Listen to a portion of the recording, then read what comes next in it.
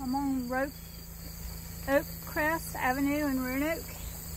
My beehives are out here and have been for years, but I'm having to take them down because someone has bought the 11 acres that's been sitting here for decades. It's beautiful. Let's get it before it's all tore down. 36 homes are going to be put in through here, and what they're doing to all the trees and the land is just so very sad. I want y'all to see what they're doing. 36 homes in this Oakcrest Avenue in Roanoke.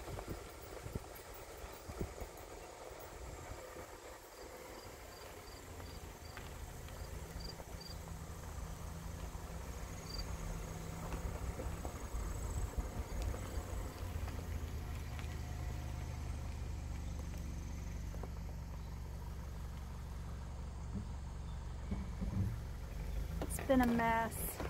It was so beautiful up in here.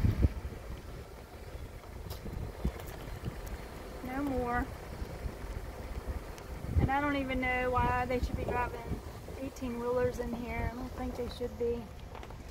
And actually where I was with the beehives is actually Roanoke County, and this piece of it is Roanoke City. So this is progress, y'all. That was satirical. Just letting you know I'm sad. Bee Lady Laura signing out.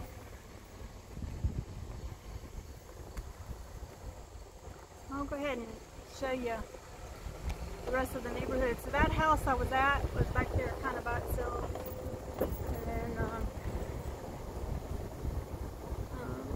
there's supposed to be a boulder. I haven't seen it. So this is how narrow the street is. It's hardly enough to get 2 cars through here.